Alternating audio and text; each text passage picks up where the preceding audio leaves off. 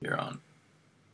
Well, good morning, everyone, and welcome to this morning's Easter service. My name is Alistair. I have the privilege of being the assistant pastor at Bruntsfield and the privilege of leading us through this Easter Sunday service. I'd like to start this morning by saying how much I personally miss gathering together with you all on a Sunday morning. But at the same time, just to say how wonderful it is to be able to celebrate Easter like this, and to celebrate that wonderful truth that Jesus is alive. He is risen. Having our services like this is not ideal. It is slightly strange, but it gives us the wonderful opportunity to have others with us who wouldn't otherwise be able to. So let me just say a welcome to our brothers and sisters from People's Evangelical Church, some of our friends from Fernie Hill Evangelical Church, and some of our friends who are maybe virtual visitors, shall we say, and to everyone who said hello in the live chat. It is a real joy to be able to celebrate the resurrection of Jesus with friends from different churches, from different countries, and our visitors. My prayer is that this service would be an encouragement to us during this time, and that by the end of it, we would be challenged and transformed by the Holy Spirit. So let me just tell you briefly what this morning is going to look like. In a moment, I'm going to hand over to Fiona and the band who will lead us in a song. Then Peter, our youth pastor, will speak to the children. We'll pray together. We'll hear from two congregation members how the message of Easter has changed their lives. And then we will hear God's word read to us before Graham Shanks, our pastor, will preach from the Bible.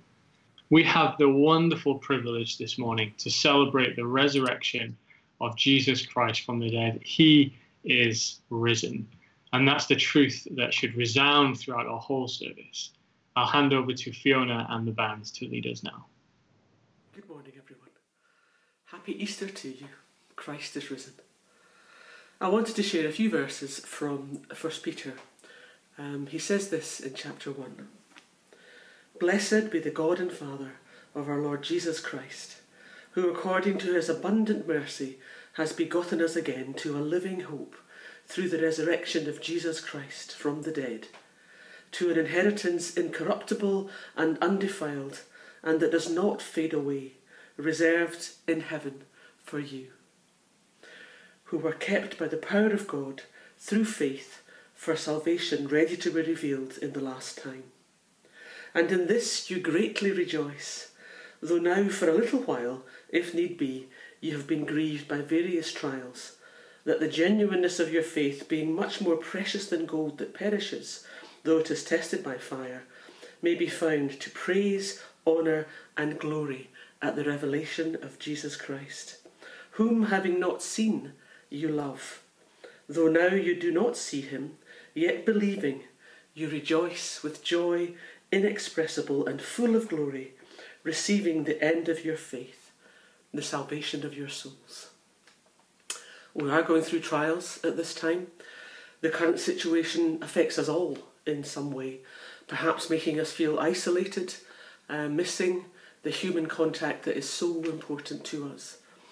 But even though we may not be able to see and touch our loved ones, we know that we love them and they love us. And in the same way, we do not see Jesus with physical eyes, but we love him. And we know how much he loves us, suffering death on the cross, and then through his resurrection, raising us to a living hope, undefiled and incorruptible, reserved for us in heaven, where we will see him face to face. Now I encourage you to join with Gary and the band as we sing Man of Sorrows. The chorus says, "Oh, that rugged cross, my salvation, where your love poured out over me. Now my soul cries out, Hallelujah, praise and honour unto thee."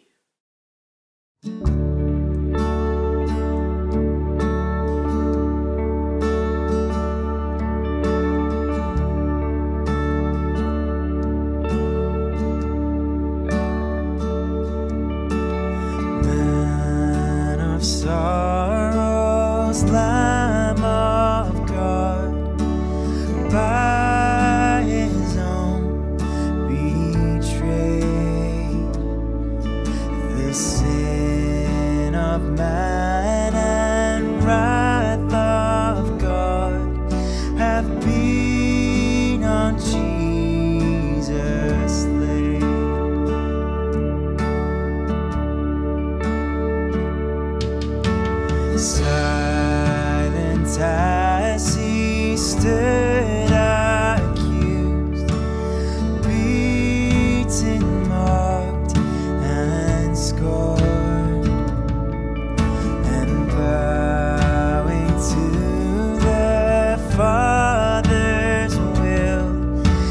took a crown of thorns.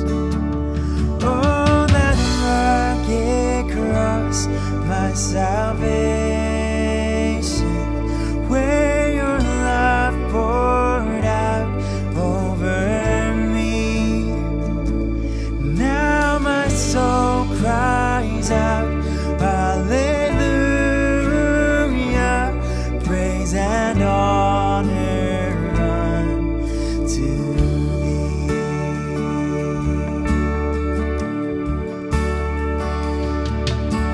Sent of heaven, God's own Son, to purchase and redeem and reconcile the very ones who nailed him to that tree. Oh, that rugged cross, my salvation, where your love poured out over me. Now my soul cries out, hallelujah, praise and honor unto thee.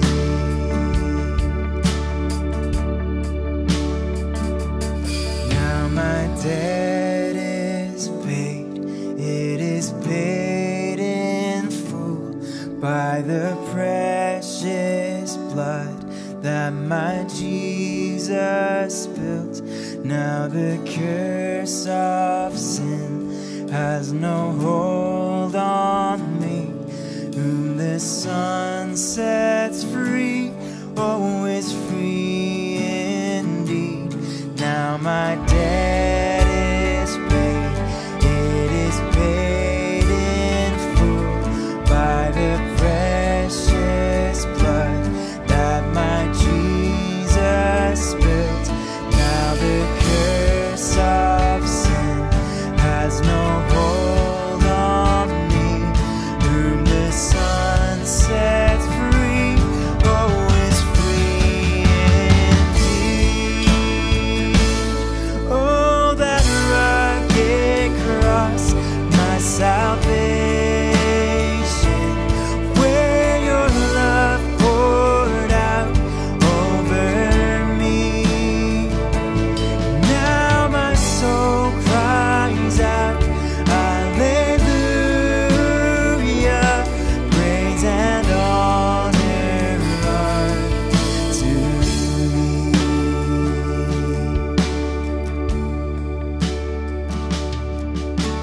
See, the stone is rolled away. Behold the empty tomb. Hallelujah, God be praised.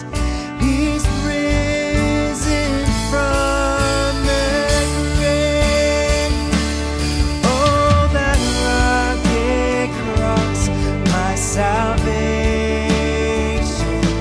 where your love poured out over me. Now my soul cries out, hallelujah, praise and honor unto thee. Praise and honor unto thee.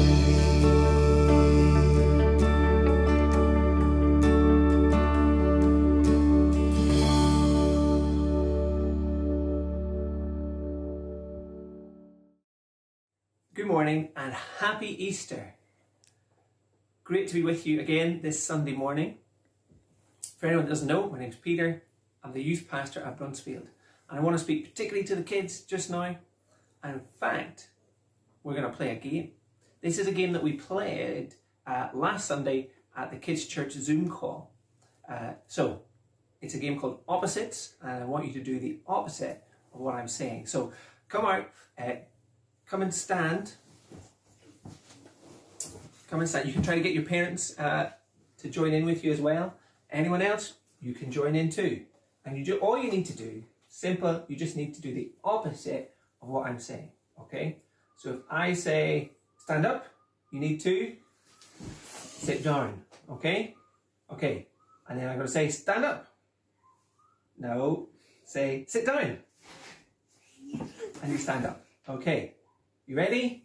Yeah. Okay, let's see how well you can do it on. Okay, arms out. You have to put your arms in, don't you? Arms up. That means put your arms down, doesn't it? Sad face. That means do happy face. Okay, and run on the spot. Do the opposite. That means stand still, doesn't it? Stand still. That means run on the spot. Okay, run on the spot. Sit down. Stand up. Sit down. Arms up. Arms down. Arms out. Arms in. Arms out. Arms in. Arms up. Arms down. Sad face. Happy face. Sad face. Sit down. No, stay standing, stay standing. Okay, well done, well done. I hope you did well at home. Okay, so now you need to sit down. And that means actually sit down. Don't do the opposite. You need to sit down. Okay? So why are we doing opposites? Why are we playing that silly game? Well, last week we were thinking about Easter being all about opposites. And last week we were thinking about Jesus and how he should have been treated like a king. He was a king. He's the king of all kings, and he should have been treated like that. He should have been worshipped. He should have been listened to. But instead, he was treated like a criminal. He was arrested. He was put on trial. And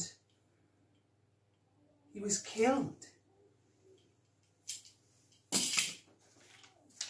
And that made his disciples really sad. So Easter, when you think about those things, it's a really sad time. But actually, Easter is a really happy time because of what happened on Sunday morning. You see, the disciples thought that it was the end. Jesus dying, they thought, well, that was the end of everything. That's the end of everything they believed in. It's the end of Jesus and his mission and all his work and all the things he talked about well. It's the end of all that. But actually, Easter is the beginning of something amazing, the beginning of something new. You see,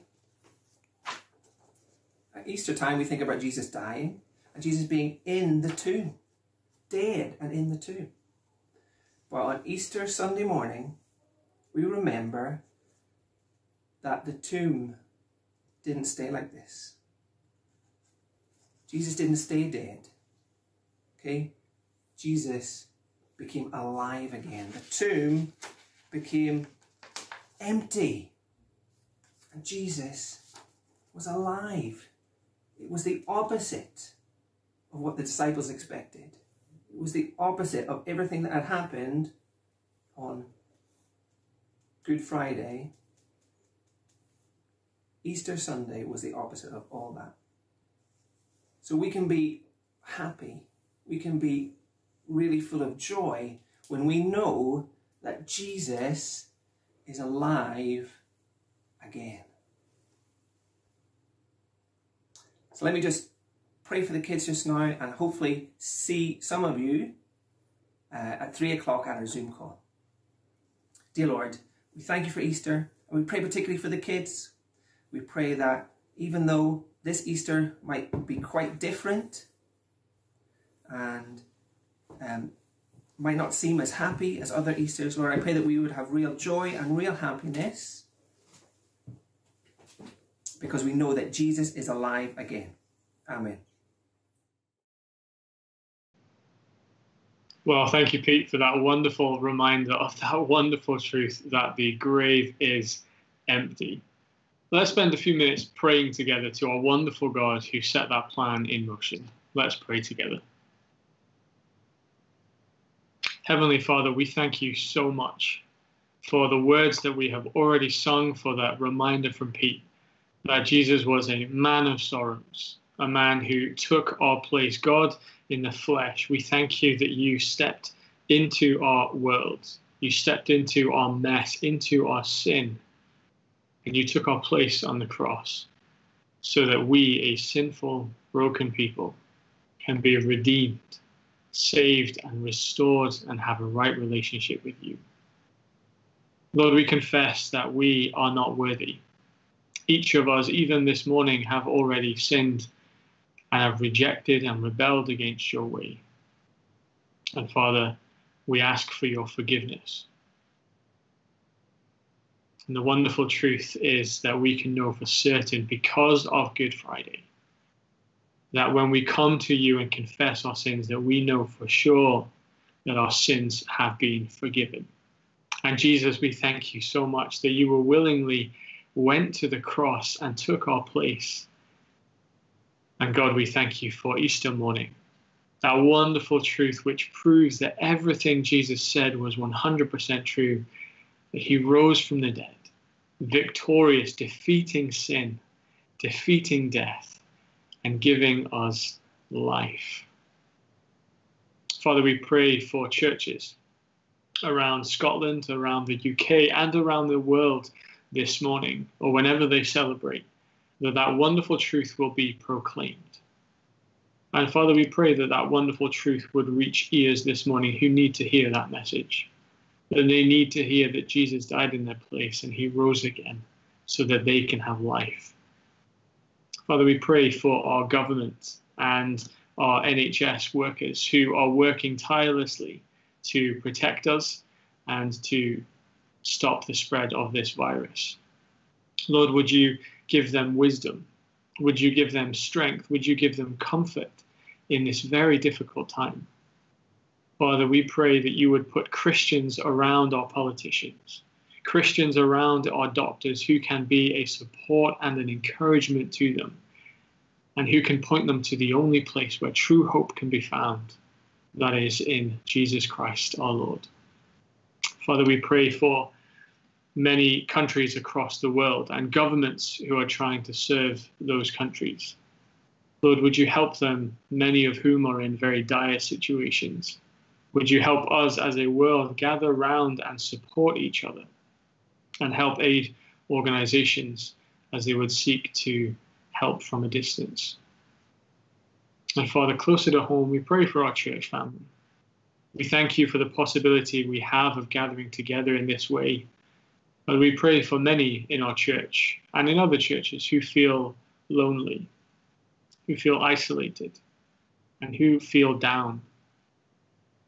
Father of all comfort, would you draw near? Would you care for them? Would you encourage them as they spend time reading your word and praying to you?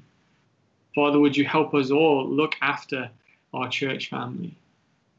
God, you are the God of all comfort. Would you draw near to your people this day? And Father, we thank you for that wonderful truth that unites us all in Bruntsfield, in other churches across Scotland and across the world, that our Lord Jesus Christ did not stay in the grave, but the tomb is empty. He is risen. Father, would you help us today to declare that truth to a world which needs it ever so much? Father, would you be with us now as we continue in our service? Would you help Graham as he speaks later on? Father, would you help us in our own homes, that we would have open ears and that we would have soft hearts, Lord, that we would be transformed, and that everything that is said in this service would bring you all the glory. And it is for that we pray. In Jesus' name, amen. Earlier on in the week, Graham, our pastor, caught up with one of our members and asked her how the message of Easter and the resurrection of Jesus has changed her life. So I'll hand over to Graham and Maggie. Well, thank you so much, Alistair. Folks, great to have you with us today. You might have noticed over the last little while, if you've been on social media, there's a hashtag that's doing the rounds, and it's called How Easter Changed My Life. And really, it's just Christians up and down the country who are giving their testimonies just about what Easter means to them.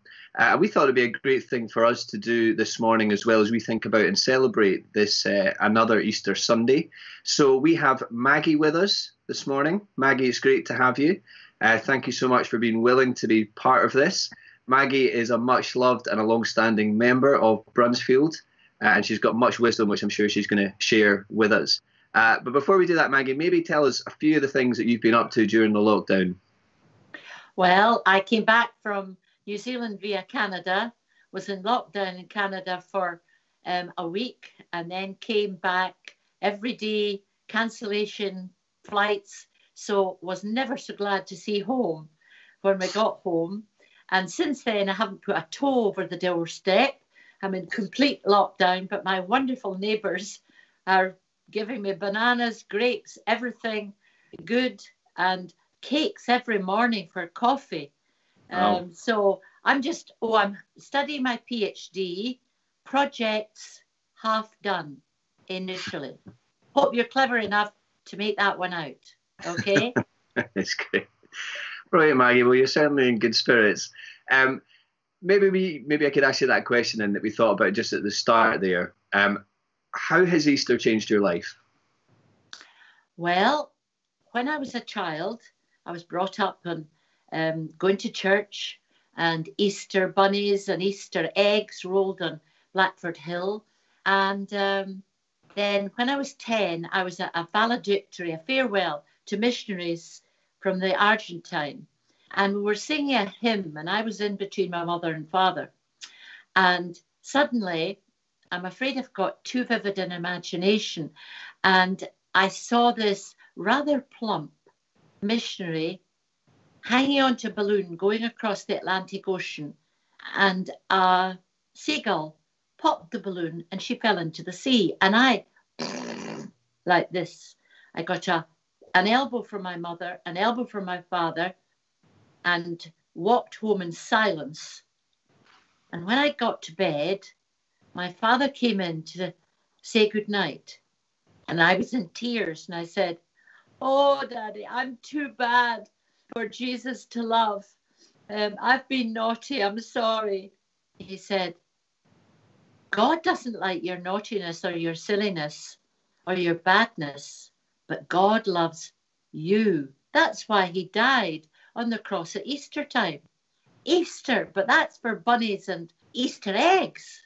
No, he said, yes, that's just a wee extra, but mainly it's because Jesus died so that you might be forgiven and go to heaven one day. And that's my first thought of the real Easter.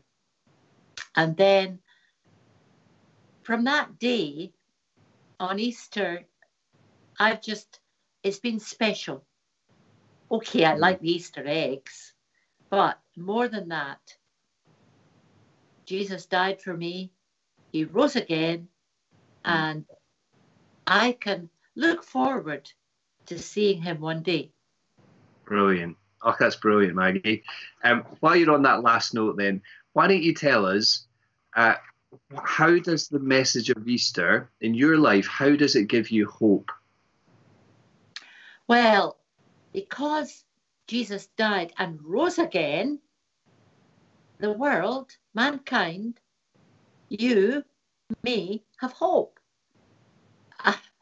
In 1978, I was in Jerusalem and we went to the Garden Tomb. And that for me was very, very special. And we had a wee service there.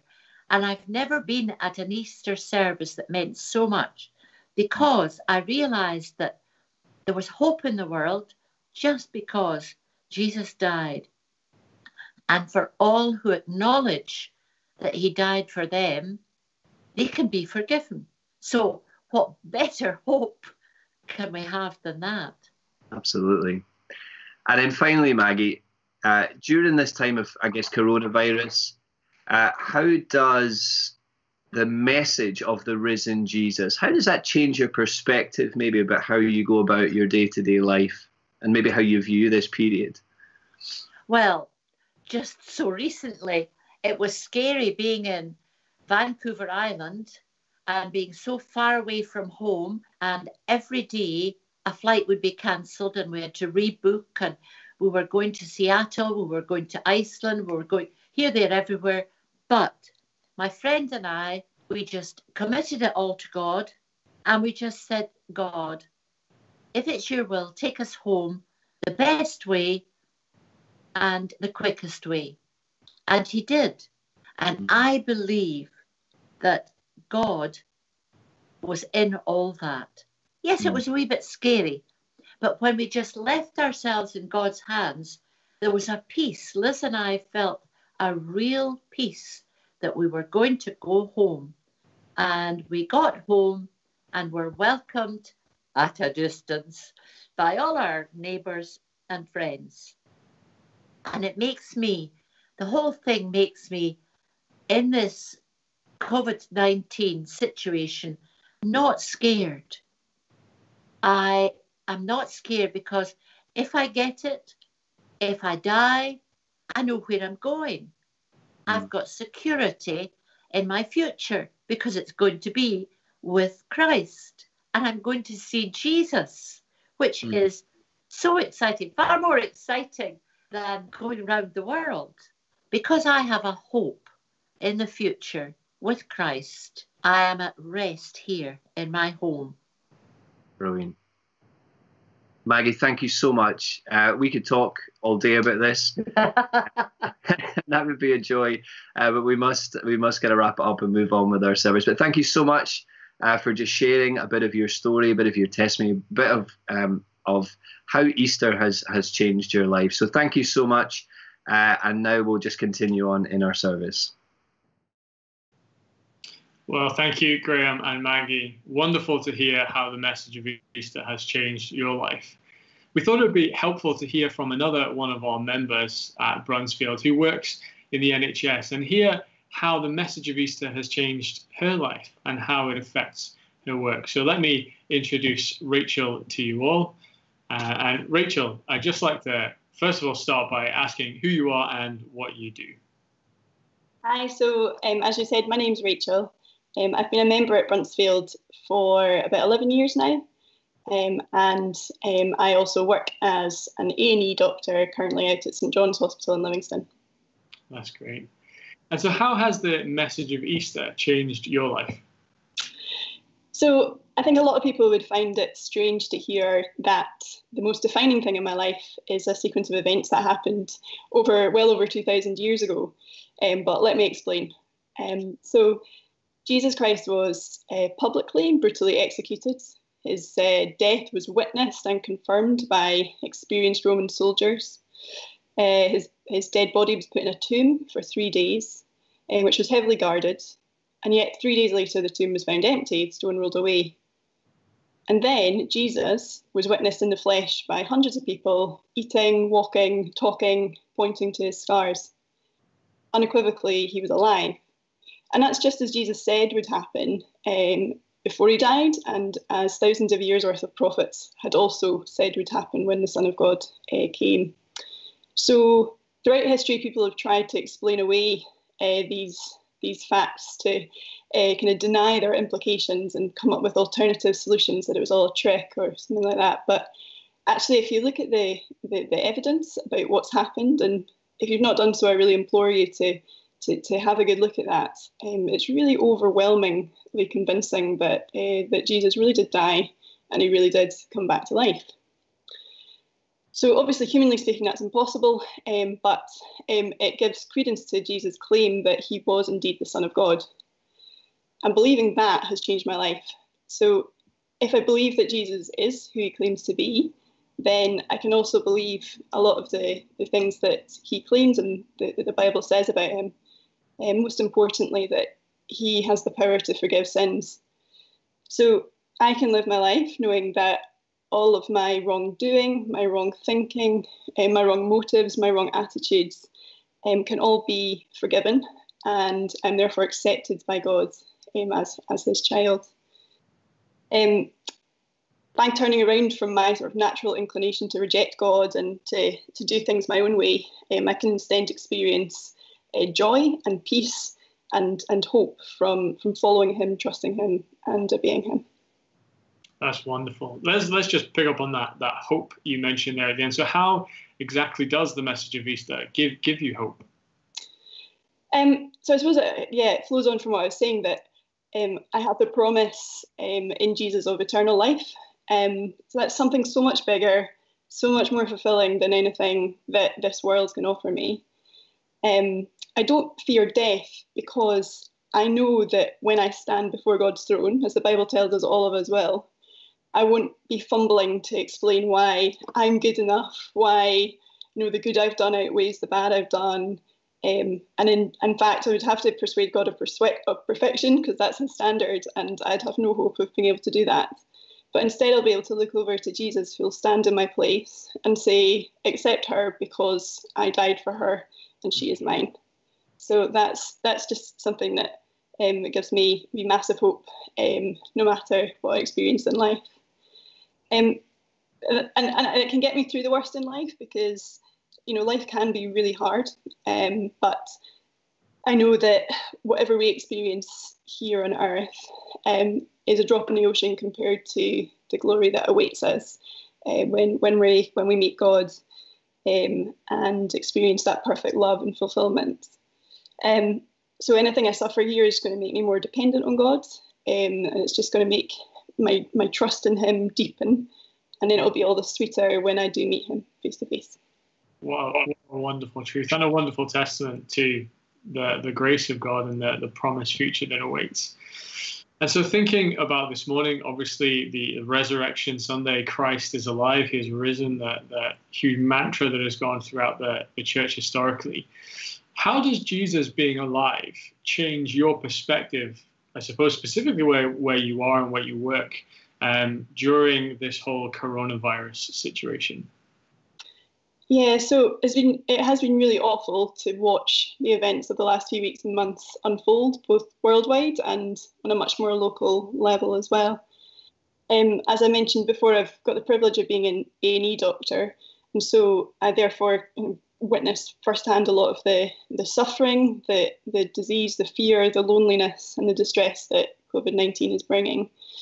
Fortunately, the situation up here in Scotland is not nearly as bad as it is down south in London, so I really feel for my colleagues there and for people who are suffering down there. I admit I don't understand why God has allowed this to happen to our country, our world, our generation, but I do trust him.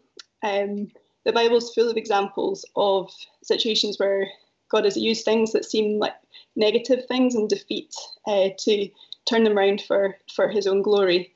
I suppose Easter is a prime example of that. The cross looks like that God's been defeated, that Jesus has been that death, that evil have won, but actually we just need to wait till the third day and we see that actually it's a triumphant victory over sin and death, and that God was always in control and was always bringing about his good.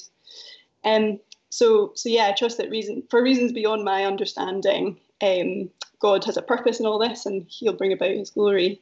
And perhaps it's a bit of a wake-up call to a lot of us to stop trusting in earthly things that actually will all fail us. Our health, our loved ones.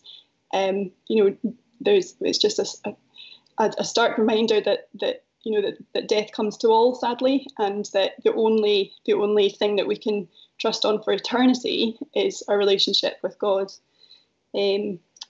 Personally speaking, I find the isolation side of things pretty tough, but I'm trying to see it as an opportunity to just try and get closer to God and rely on him more, and try and experience and share with others the peace that he brings through it. That's great. Well, let me just pray for you and for Maggie.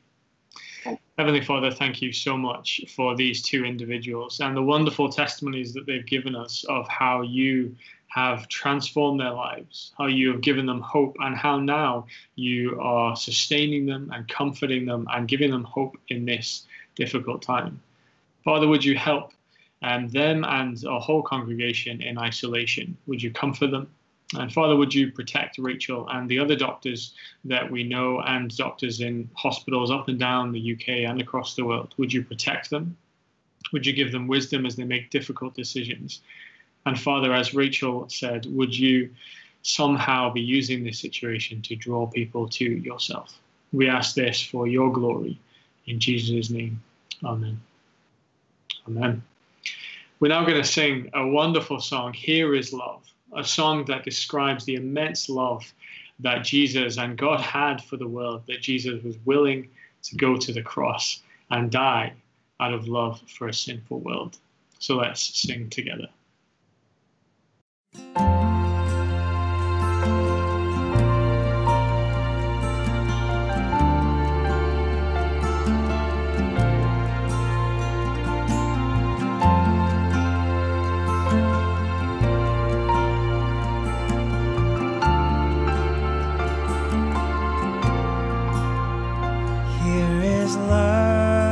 Vast as the ocean, loving kindness as the flood. When the Prince of Life, our ransom, shed for us his precious blood. Who is love will not remember, who can cease to sing his praise. He can never be forgotten throughout heaven's eternal days.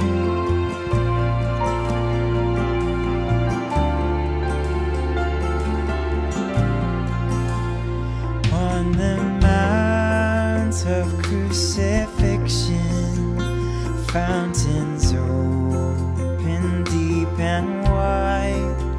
Through the floodgates of God's mercy flowed a vast and gracious tide. Grace and love like mighty rivers poured incessant from above. Heaven's peace and perfect justice kissed a guilty world in love. Who is love will not remember, who can cease to sing his praise. He can never be forgotten throughout heaven's eternal days.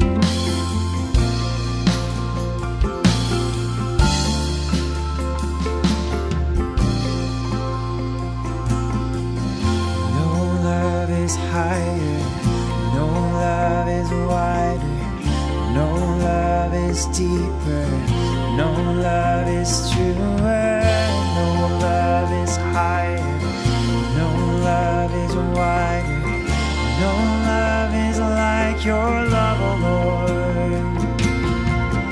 No love is higher, no love is wider, no love is deeper, no love is truer, no love is higher, no love is wider, no love is like your love, O Lord. No love is higher, no love is wider, no love is deeper, no love is truer, no love is higher, no love is wider, no love is like your love, O Lord.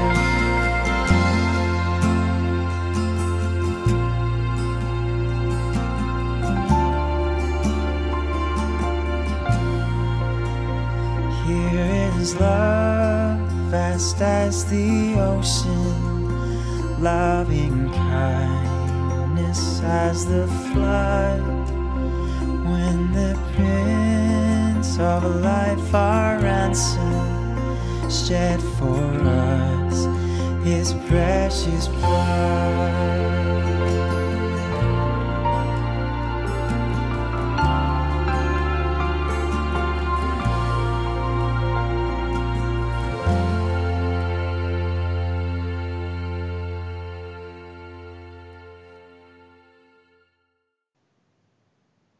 Let me just highlight two things that are coming in the church this week. So this is our small group week, a great opportunity to meet with your small group over Zoom and study God's word together and to pray together.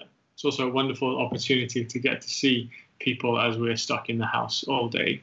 So do get in touch with your small group leader and they'll be able to tell you which night and what time you're meeting at. And if you're not in a small group and would like to be, do drop me an email and I can sort that out for you. And the second thing to say is that our daily Zoom prayer meetings are still happening at 8 p.m. every evening.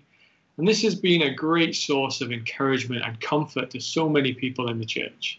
So I'd encourage you all to join us at 8 p.m. every single day. And if you're not that comfortable with technology, as many of us aren't, it is possible to phone into the meeting either via your mobile or your landline. And if you'd like any information about how to do that, please do get in touch with myself or anyone through the website, and we'd be more than happy to help. And let me just say how personally I've been so encouraged to hear news of how everyone in the church is rallying around and calling each other and making sure everyone's doing okay. There are so many people always phoning people in the church, and it is a huge source of encouragement to them. So let's keep on doing that and caring for our church family. Now, just before Graham comes to preach to us, I'm going to hand over to Luca and Simona, who will read God's word for us. Good morning, everyone. My name is Simona. I'm one of the members at Bruntsfield Evangelical Church. Our first reading this morning is from Psalm 22, verses 27 to 31. Psalm 22, verses 27 to 31. All the ends of the earth will remember and turn to the Lord, and all the families of the nations will bow down before him. For dominion belongs to the Lord, and he rules over the nations. All the rich of the earth will feast and worship. All who go down to the dust will kneel before him, those who cannot keep themselves alive. Posterity will serve him. Future generations will be told about the Lord. They will proclaim his righteousness, declaring to a people yet unborn, he has done it. Hi everyone, my name is Luca. Our second reading today is from the New Testament in the Gospel of John, chapter 20, verses 11 to 18. Now Mary stood outside the tomb, crying. As she wept, she bent over to look into the tomb and saw two angels in white, seated where Jesus' body had been, one at the head and the other at the foot. They asked her, "Woman, why are you crying?" "They have taken my Lord away," she said, "and I don't know where they have put him." At this, she turned round and saw Jesus standing there, but she didn't realize that it was Jesus. He asked her, "Woman, why are you crying? Who is it you're looking for?"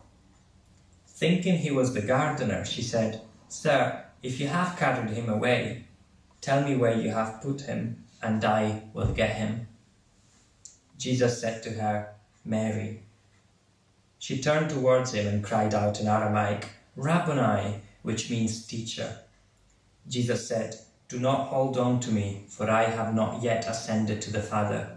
Go instead to my brothers and tell them, I am ascending to my Father and your Father, to my God and your God."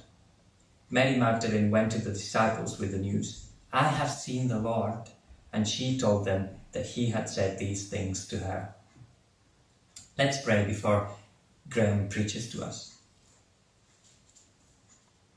Father, we thank you for your word. We thank you for the Gospels, which tell us about the life of Jesus and which allow us to learn more about him. Father, thank you for Graham, who has prepared for this sermon, who has studied these passages to help us reflect on them. We ask you this morning, on this special morning, to speak to our hearts as we listen to the sermon, so that we will be challenged to become more like you, but also so that we will be filled with joy because of the amazing gift of salvation that you've given us through the resurrection of Jesus Christ that we just read about. Be with us for the rest of this service, we pray. Amen. Well, good morning, everyone. My name is Graham. I'm the pastor here at the church, and it's a real joy to welcome you to our Easter Sunday service, the day that Christians around the world and down the ages know and celebrate as being the greatest day in history. Now, you might be wondering, why on earth would somebody think that? Well, why don't you grab a Bible and come with me to the Gospel of John and to chapter 20. This is where we're going to be this morning.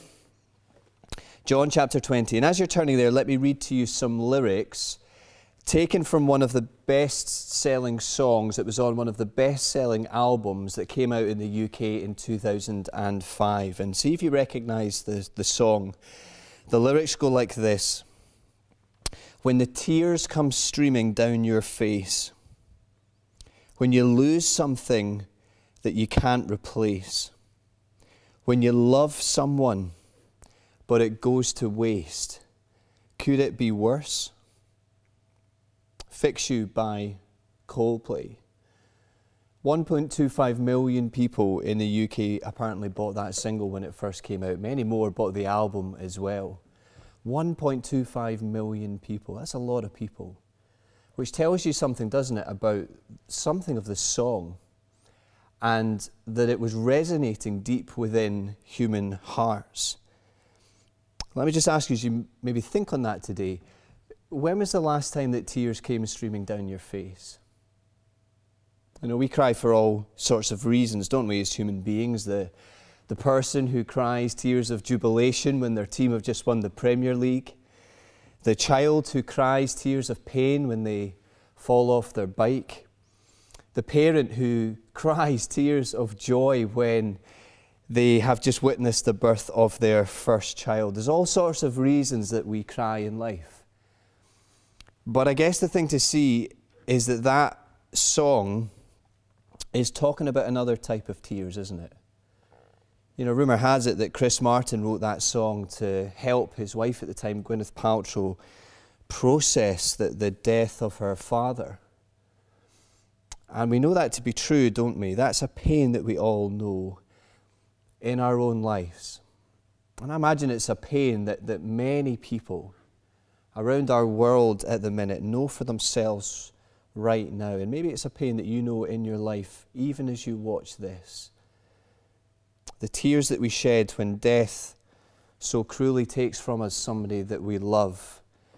And we're left with that feeling deep down in our souls that this isn't the way it was supposed to be.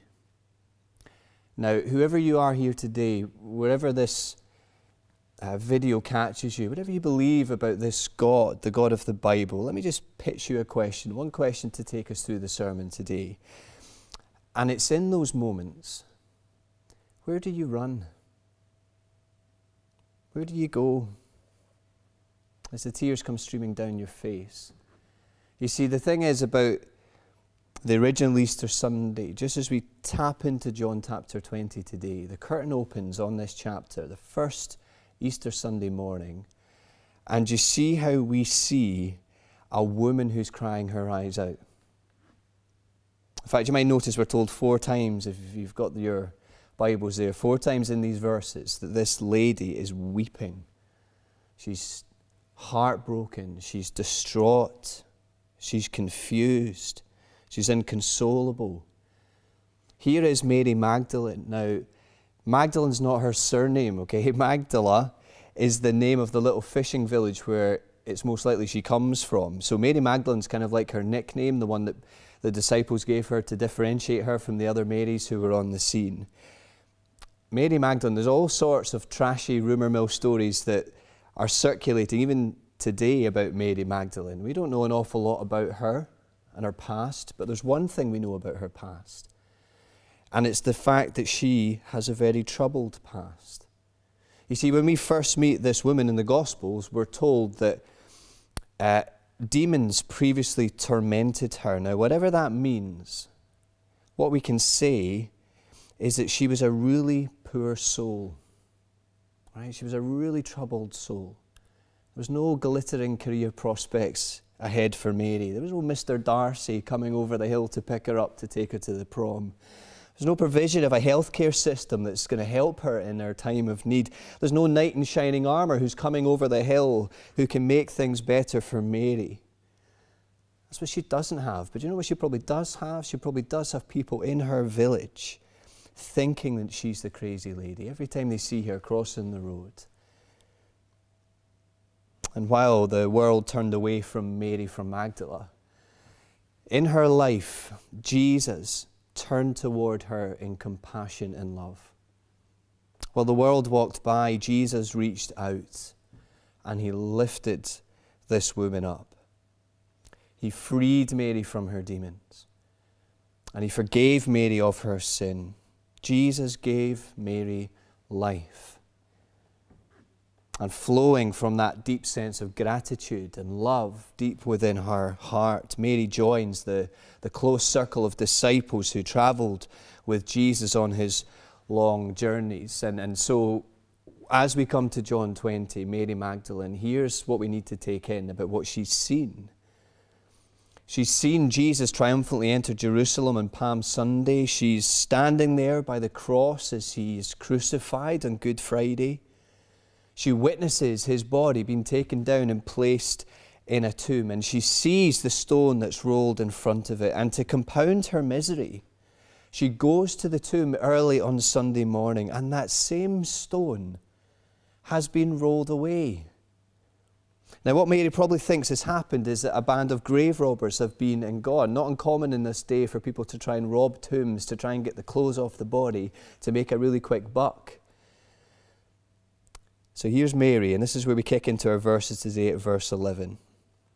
Right? It's early on the first Easter Sunday. Mary's outside the tomb, and she's bawling her eyes out. Do you see how she's right there in those Coldplay lyrics?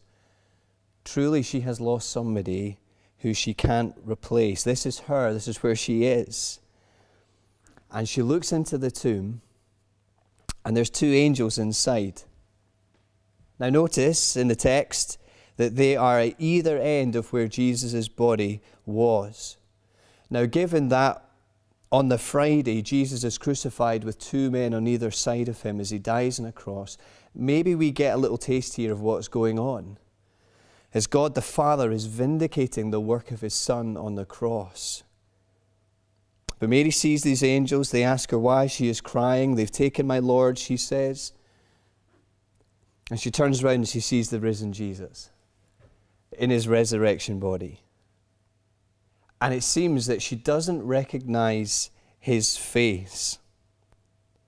And verse 15, Jesus asks her, do you see it? Why are you weeping? Who is it that you are looking for? Now here's the thing, is if you pause and think about it, the thing about those questions, it's not as if Jesus doesn't know the answer. Oh, it was me you're looking for? Oh, why didn't you just say? He knows the answers to these questions. So what's going on? Well, here is Jesus lovingly drawing out Mary's heart here and allowing her in this moment to see the earth-shattering significance of this moment. She doesn't recognize him. Here's what I love. What does she think? Who does she think he is? She thinks he is the gardener, which I always think is quite funny, right? I wonder if Jesus was carrying a pitchfork and wearing a John Deere tractor sweatshirt. I doubt it.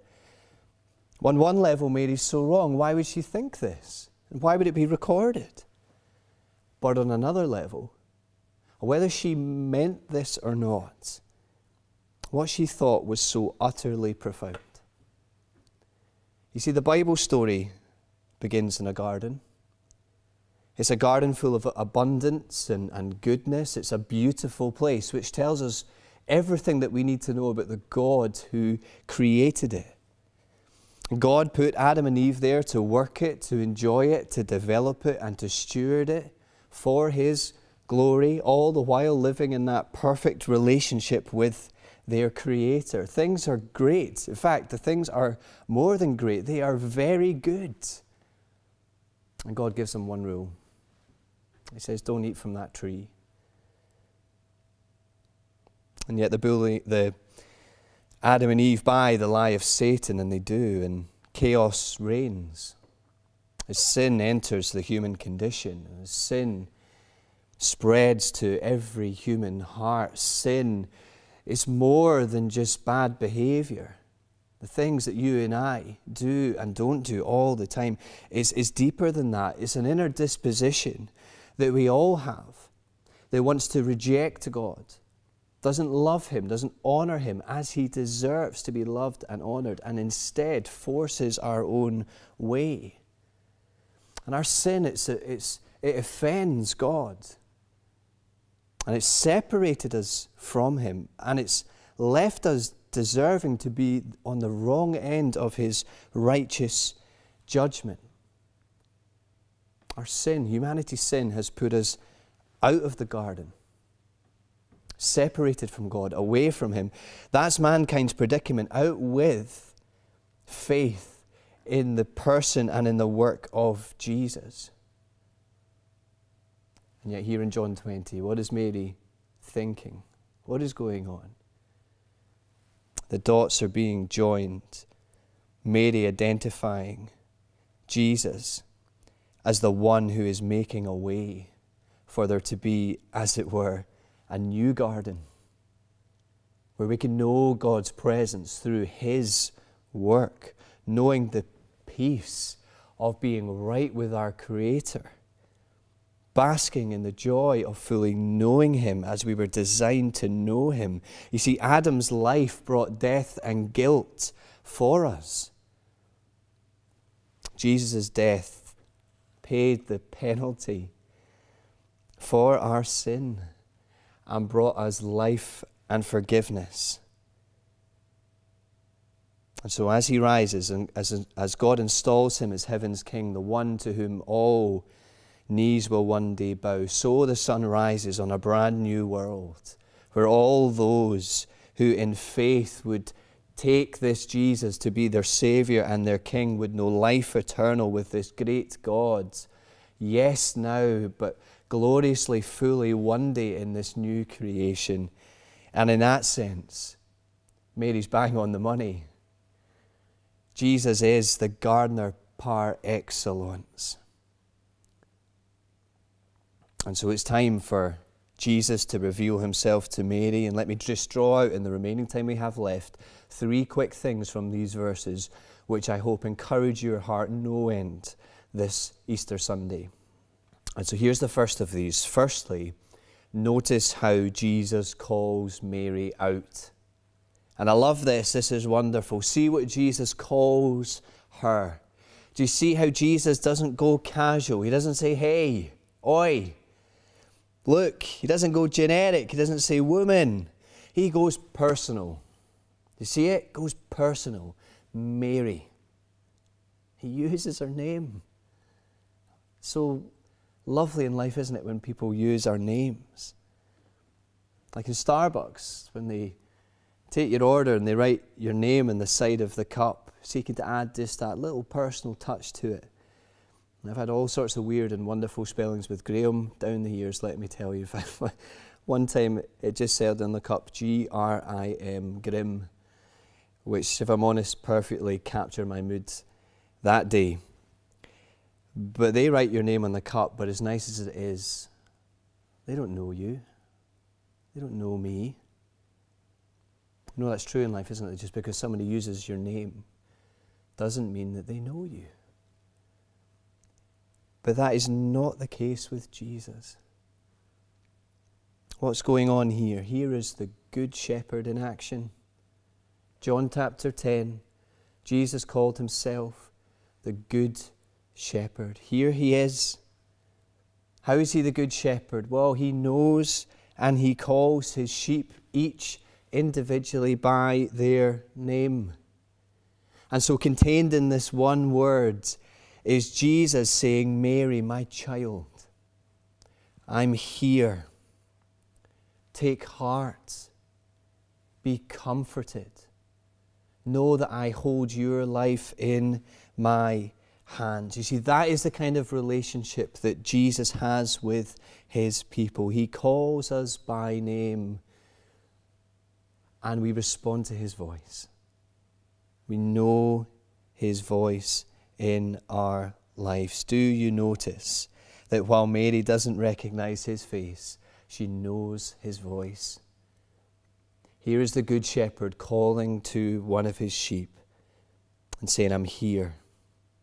And friends, you and I can know his voice today as we open the pages of our Bibles. And I wonder if some of us need to take great comfort from that truth this Easter Sunday. Jesus calls her out. Secondly, notice very quickly that Jesus welcomes her in.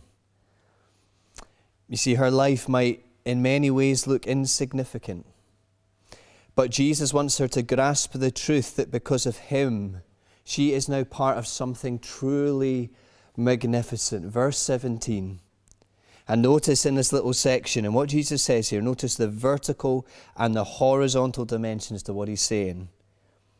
Because Jesus explains to her, doesn't he, that he's going to ascend. And hear the language in his voice. He's going to ascend to his Father and her Father. He's going to ascend to his God and her God. And so Mary, who was once a stranger to God because of her sin, because of what Jesus has done on the cross for her, is now beckoned to come and know this wonderful privilege of knowing her Creator God as her Father. In the same way that Jesus knows him as his Father. What an incredible blessing. One that is the right of every single Christian the world over down the ages. How dare we use this? How dare we call God our Father? Yes, because of Jesus Christ and his work for us. Oh, what a wonderful privilege. And then do you see Jesus telling her that she has to go tell his brothers, Jesus' brothers. There's a new family relationship being established here. So Mary is now part of this new global family of faith. As Jesus gathers for himself through the ages a people from all corners of the earth, a people from all walks of life, a people doing all sorts of different jobs, a people with all sorts of different interests, a people from all different generations, a people from every tribe, tongue and nation called to be Jesus' one church, and who Jesus says brothers and sisters. Two incredible privileges. Jesus calling his people out with the express purpose of living for and worshipping him. And thirdly, notice how Jesus sends Mary on. You know, there are many privileges in life. Maggie, who was on just a few moments ago, I always remember got chosen last year to go and meet the Queen at Buckingham Palace. What an incredible privilege that is. But even the greatest privilege is nothing compared to the one that is bestowed on Mary here, as she becomes the first witness to the risen Jesus. What an honor, what a privilege. And you have to say, what a surprise in many ways that Mary would be the first witness. But then again, this is the God of the Bible. He is the God who is in the business of lifting up the humble and casting down the proud. The God who uses the weak and the seemingly insignificant things of this world to shame the strong. And so the God who chose the shepherds to be the first messengers of the news about the birth of his Son now chooses this Mary, who, if we're honest, has not got a lot going for her in many ways except a devoted and a loving heart, to be the first herald about the news of his risen Son. And she runs and she proclaims the theme that has been the anthem of the church down the ages and the one which fuels Christian mission across the globe, that Christ is risen. He is risen indeed. And that is great news. That is the gospel. That is the message that's at the heart of the Christian faith. Jesus lived, he died, he rose, and one day he will return. The famous words of Christian missionary Jim Elliot, he is no fool who gives what he cannot keep to gain that which he cannot lose. And so here is Mary Magdalene. And we don't know what happened to her after this point. You go on Google, you'll find all sorts of weird and wonderful attempts at it, but the truth is we just don't know. But what's almost for certain is that life wouldn't have been all rainbows and unicorns for Mary after this point. I mean, if you're carrying this message to a world about the guy who the world wanted dead, it ain't going to go well for you, I'd imagine. Imagine that life for her would have been the same as it was for the other disciples who took the message of the risen Jesus to the world. It's funny, I was reminded of this the other night as I was reading. Do you know what I was reading? I was reading Where's Wally? With my kids, I'll add, but I was reading Where's Wally? On one of the pages, you had to find Wally in the Colosseum in Rome. So we're sitting there, the three of us, looking for him. And the girls say to me, Daddy, Daddy, what does it say at the top? And I read to them the caption at the top. And it simply read, here in Rome are the Christians being thrown to the lions. And so they're off, they're trying to look for Wally, they're trying to look for the wizard. And I'm struck by that comment. And I'm led to think of the first disciples. I'm led to think of my brothers and sisters who first carried the torch for Christ. Because that was the reality for those who followed Jesus. Sure, that would have been the reality for Mary. But what's for certain is that Mary would have known pain in her life.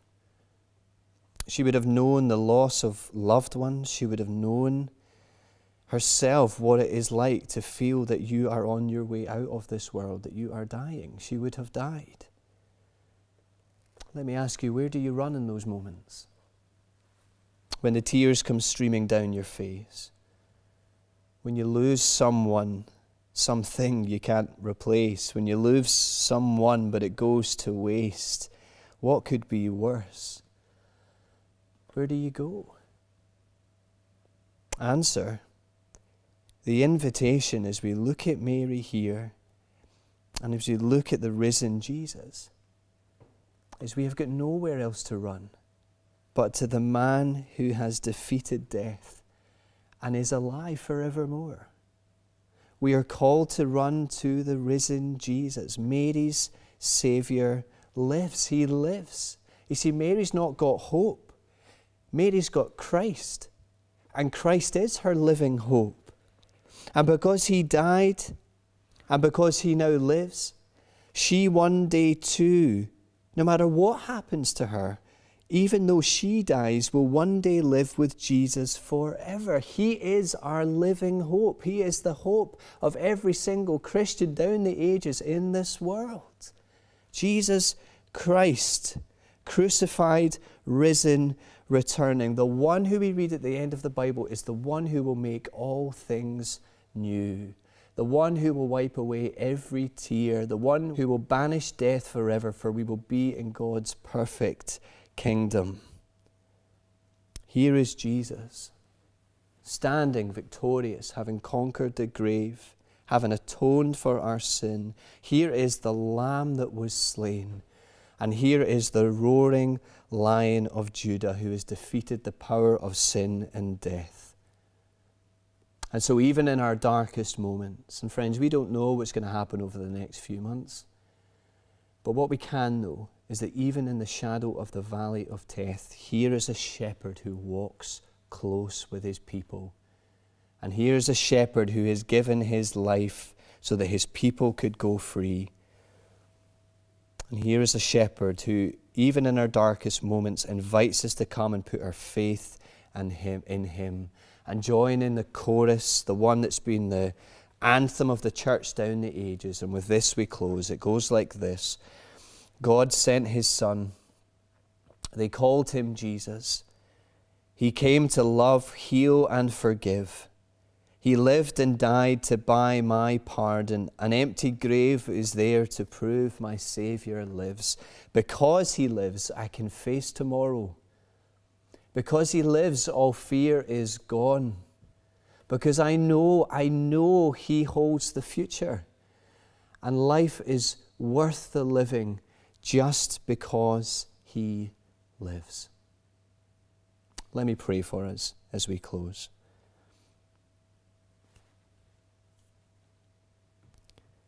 Heavenly Father, we thank you so much for today.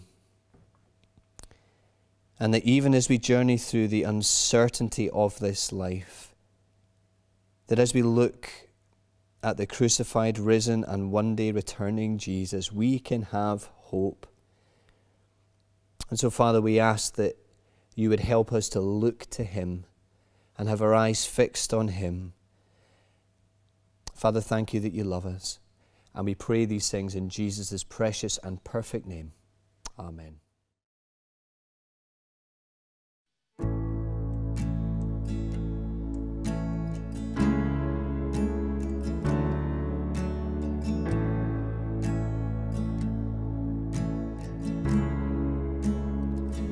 I cast my mind to Calvary, where Jesus bled and died for me.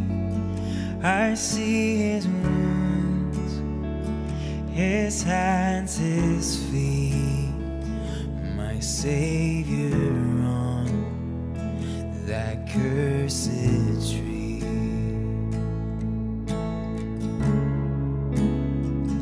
His body bound and drenched in tears, they laid him down in Joseph's tomb, the entrance sealed by heavy stone. Messiah still and all alone.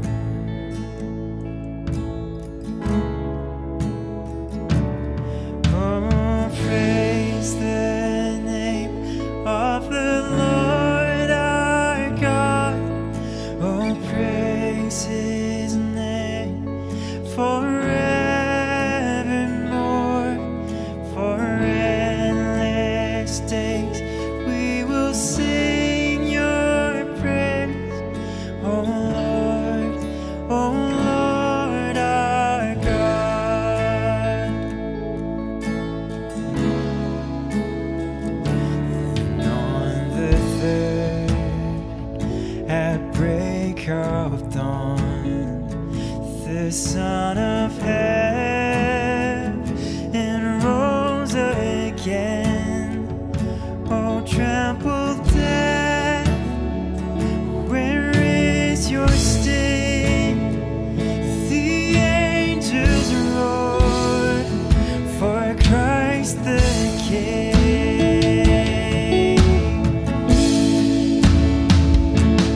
Oh, praise the name of the Lord our God. Oh, praise his name forevermore. For endless days we will sing your praise. Oh Lord our God.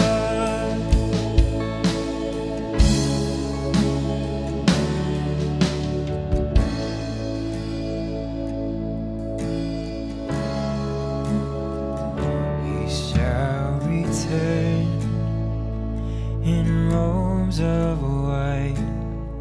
The blazing sun shall pierce the night, and I will rise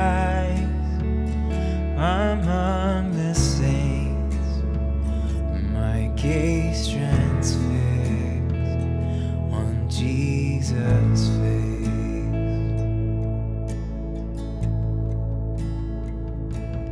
Oh, praise the name of the Lord our God.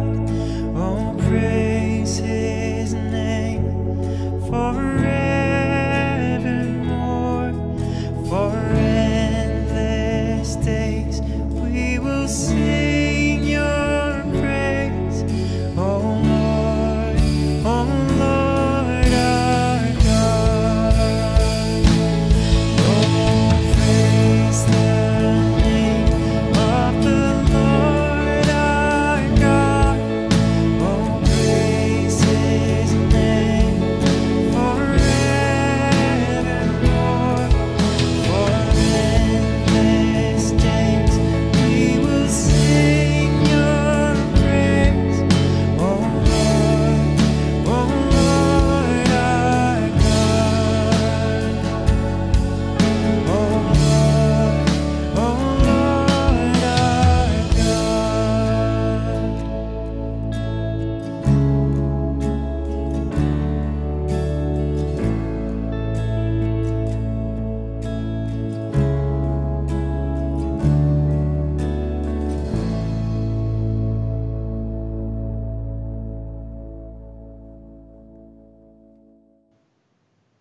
Well, thank you so much for joining us this morning in our Easter Sunday service. If you have any questions or you'd like to speak about or pray about anything that you've heard this morning, then please do get in touch with me or anyone on our website. It would be an opportunity, it would be a wonderful privilege to serve you in that way.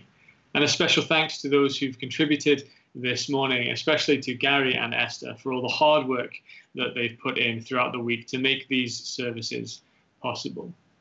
But let me just end our service with these wonderful words from Hebrews chapter 13.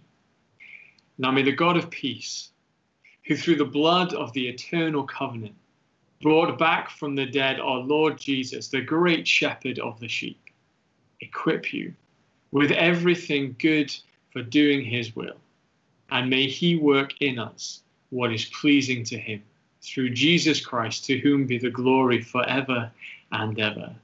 Amen. Friends, Jesus is risen. Have a happy Easter.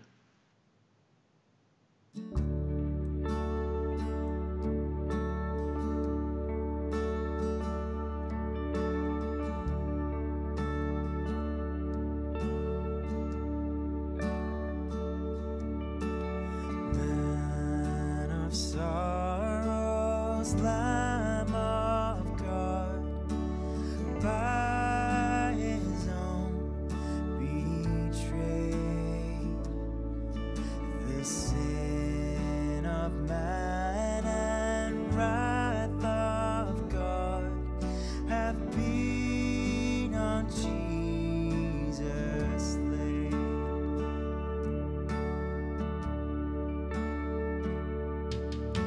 Silent as he stood accused, beaten, mocked, and scorned, and bowing to the Father's will, he took a crown of thorns. Oh, that rugged cross, my salvation,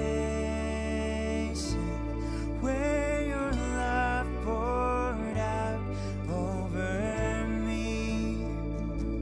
Now my soul cries out, hallelujah, praise and honor unto thee.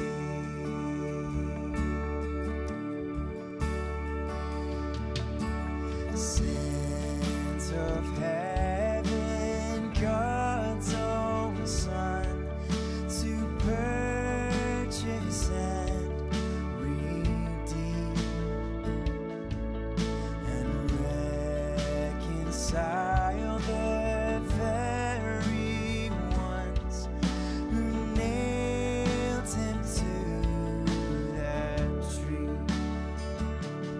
Oh,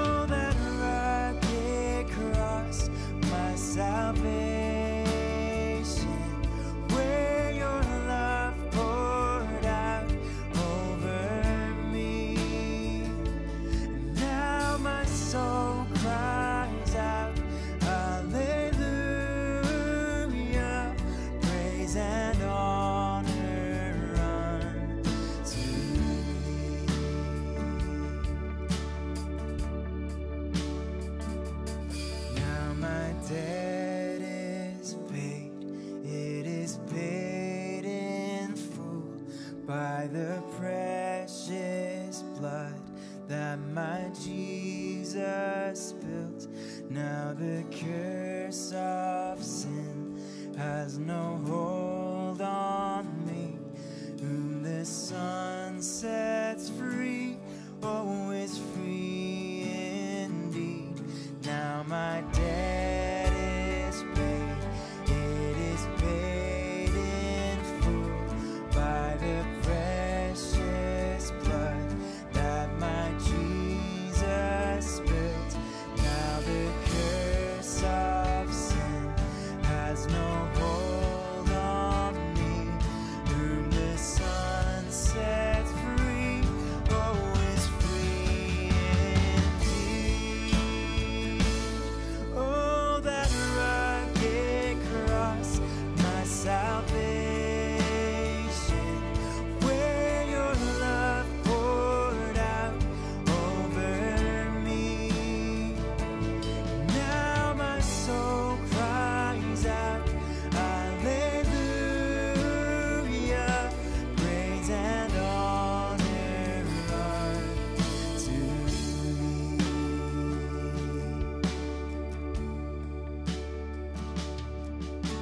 See this stone